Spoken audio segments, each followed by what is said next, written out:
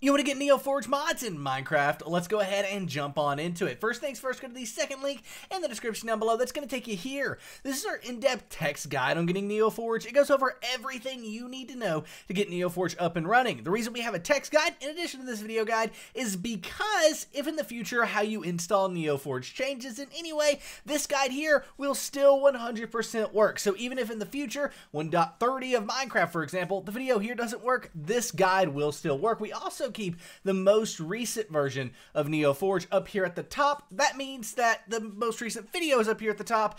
If, for example, in the future, you're watching this and it for whatever reason doesn't work, but it really and truly should. Nevertheless, let's go ahead and get started. Once you're here, scroll down and click the download NeoForge button to go to NeoForge official website. Now, if you want the most recent version, right here it is, right? So we can go ahead and click on latest NeoForge installer. But if you wanted an older version of NeoForge, and when you click latest installer, by the way, you may be prompted to keep or save this file. You can go ahead and save it. But if you wanted another version, you go to 4 other versions and click the versions list here and then download it from this page, where you can select your specific version, all of that stuff, and then click the download button here. While that's downloading, have us from our company, SimpleGameHosting. Go to the first link in the description down below, the breakdown.xyz/SGH, to start your very own 24-hour DDoS-protected Minecraft server for you and your friends. You can easily add mods, NeoForge mods, and any other kind of mods you want, whether that's Fabric or Forge, to your server quickly and easily. Plus, there's one-click installation of hundreds of mod packs. So go check out SimpleGameHosting at the first link in the description down below, the breakdown.xyz/SGH, and get your Minecraft server started the simple way. Nevertheless, we can now go ahead and minimize our browser, and what we want to do is move the NeoForge file we downloaded from our downloads folder to our desktop. So if I go to my downloads folder here it is, NeoForge. We can drag and drop this to our desktop, right click on NeoForge, and then go to open with, and then click on Java. When you do that, it should go ahead and open. If it doesn't, or you don't have Java at all, that's because you need to get Java in the description down below. Java is required for NeoForge and getting NeoForge mods up and running. It's required for pretty much any Minecraft mods to be up and running. This guide here is always up to date to the version you need for the most recent version of Minecraft. Right now, that's Java 21.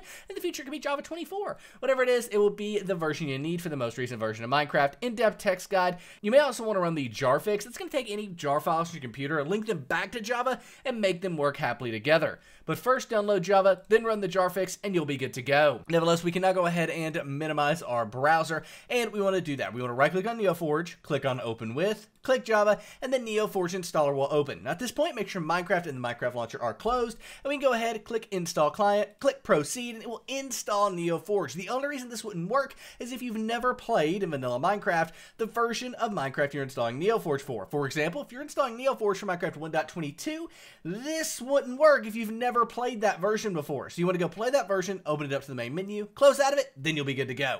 But as we can see, successfully installed client profile NeoForge. Click OK, we'll close out of that, and we can delete NeoForge from our desktop. We don't need it anymore. Let's go ahead and open up the Minecraft launcher. And then in the Minecraft launcher, if you go to installations up here at the top, make sure that modded is selected. If modded is not checked, NeoForge won't be there. But if you check modded, right there it is. You can go ahead and click play again. But if for whatever reason you don't have NeoForge here, go ahead and click new installation. You can name this anything. I'm going to name it SimpleGameHosting.com because that's the easiest way to play Minecraft with your friends. Then go and click the versions drop-down box. Select release NeoForge and then change the resolution. I'm just doing that so you can see better, but you might want to do it as well.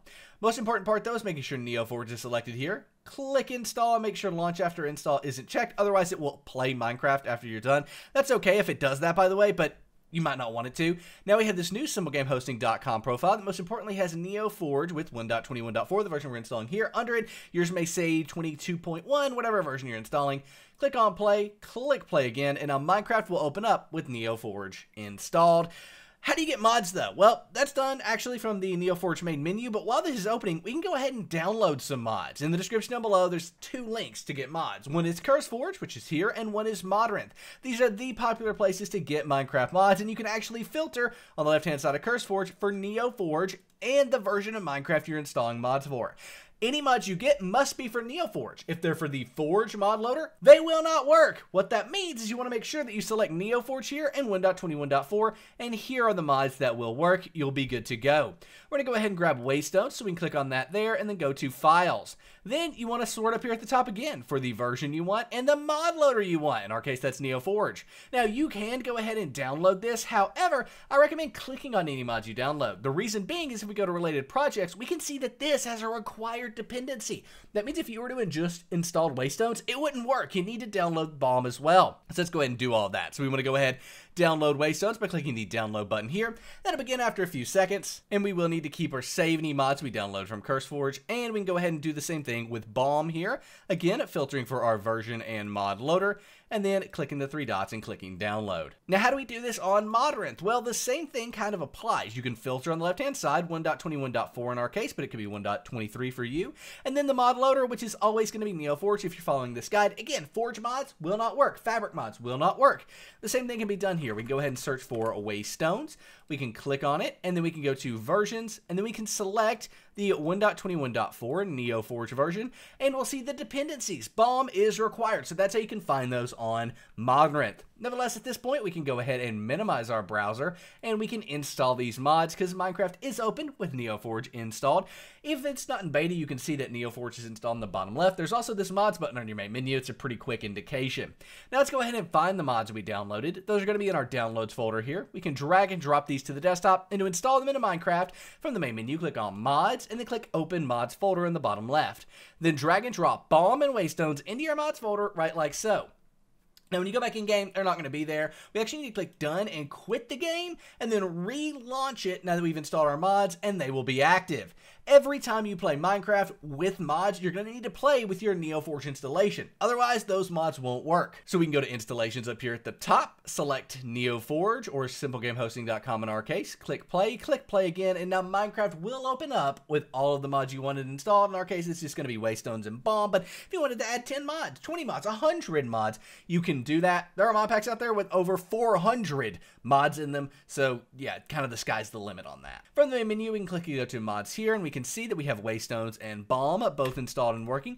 We can also jump in game here. I already have a world with Waystones installed on it, and once we're in game, we'll be able to see that we can get Waystones. Now, there is one right over here already set up, so we can right click and then we can teleport between these two. There's one here, and I think it's, yeah, one there, and you can easily teleport between these two. If you wanted to place new ones down, we could just do that in creative. For example, if we wanted to place a black Waystone here, we could do that, place it down, and then we'll call this another Waystone. Click save, and now if we right click on it, we can teleport between all three of these, right? So cool way to get around. Obviously, you can discover these throughout the world and villages, stuff like that, a lot more fun. And there you have it. That's how you can get NeoForge mods up and running in 2025. If you've got any questions, let us know in the comments, and we'll see you in the next one. I am out. Peace.